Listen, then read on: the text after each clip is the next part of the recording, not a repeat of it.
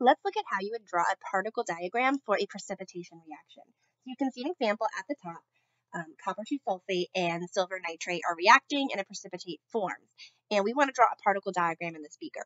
Now, to help you, you should probably write a molecular or net ionic equation, which I've shown here. And if you have trouble looking or writing these, go back to my videos on how to do that.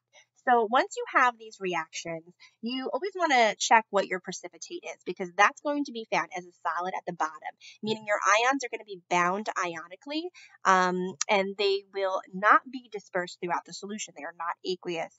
So here I see that I have 2 silver ions for every 1 sulfate. So I'm going to show that at the bottom. I'm going to put the formulas with their charges. Notice I have 2 silvers for every 1 sulfate, and I'm going to separate the silvers since they're like charges and they would repel.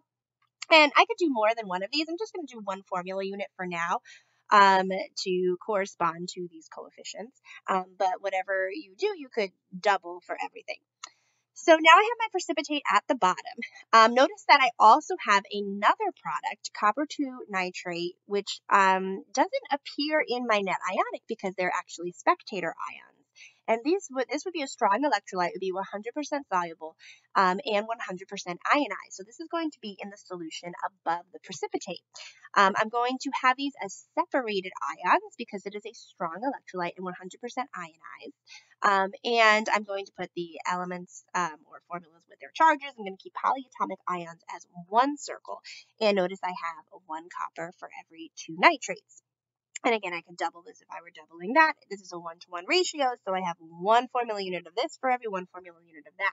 Now, you might at this point think you're done, but there's an important piece of information. You need to figure out which of your reactants was limiting, because if both of them were completely used up, there would be no reactants left over at the end. But if one of them is not completely used up and one of them is in excess, that excess is still going to be in the container after the reaction. So it's telling you that copper 2 sulfate was limiting. Okay, so it's actually the silver nitrate that's going to be in the solution. And notice this is an aqueous ionic compound. It's still a strong electrolyte. It would be 100% ionized, found as ions. And for every 1 silver, there would be 1 nitrate. So not only is my soluble product, my spectator ions in here, but also my excess reactant that is left over. And notice that even though there is silver in the precipitate, there is some silver still in solution because that was not limiting. It was the sulfate in the net ionic equation, if I'm looking at that, was limiting, and that's why there's no sulfate in the solution at all, but still some leftover silver.